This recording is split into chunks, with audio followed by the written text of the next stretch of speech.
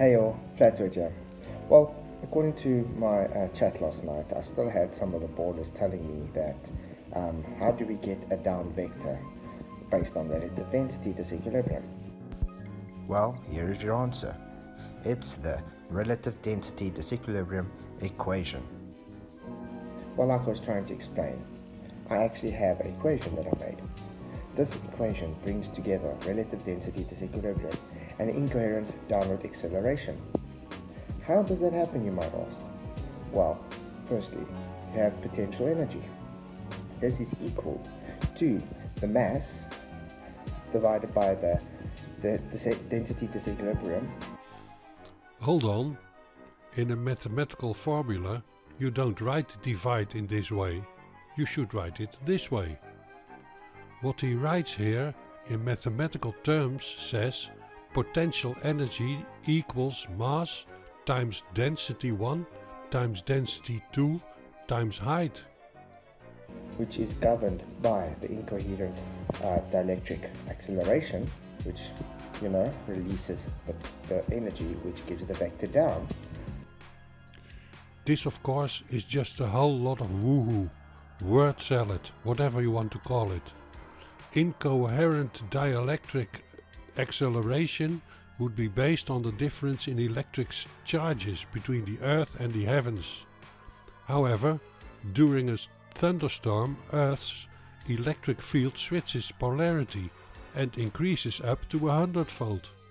Change in direction would give rise to levitation. So what is down when it also could mean up? By the height. Where does height come into your equation? Is it how you wrote it? So, potential energy equals mass times density 1 times density 2 times height, which would be correct because the more height, the more potential energy. However, we have already established that the way he writes the formula was wrong. So the question is, did he mean to write potential energy equals mass divided by open bracket density 1 times density 2 times the height close bracket? In that case, the potential energy would be inversely proportional to the height, which it most certainly is not.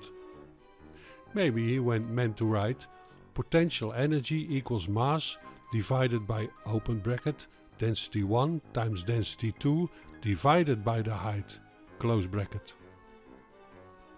In this case he will be right again, but he just as well could have written potential energy equals mass times the height divided by open bracket density 1 times density 2 close bracket. But that looks remarkably different from the formula he presented. And that's how, when you change your elevation, you get your accelerated vector. I hope that makes sense to everybody. No, it doesn't make sense. First of all, this whole incoherent dielectric acceleration thing is nonsense. Even Brian's logic, a well-known flurfer, says it's wrong. Secondly, Flatzoid manages to get the whole notation wrong, which not only makes you wonder what he actually means, but most of all, it makes you wonder whether Flatzoid ever has taken any lessons in basic algebra. But the worst thing about the whole presentation is that he promises to give an equation for the downward acceleration, but only gives a completely faulty equation for the potential energy of an object at a certain height. When asked by Professor Phil Bell to show an equation that gives the acceleration, there are 45 reactions, but Flatzoid keeps very still, as could be expected.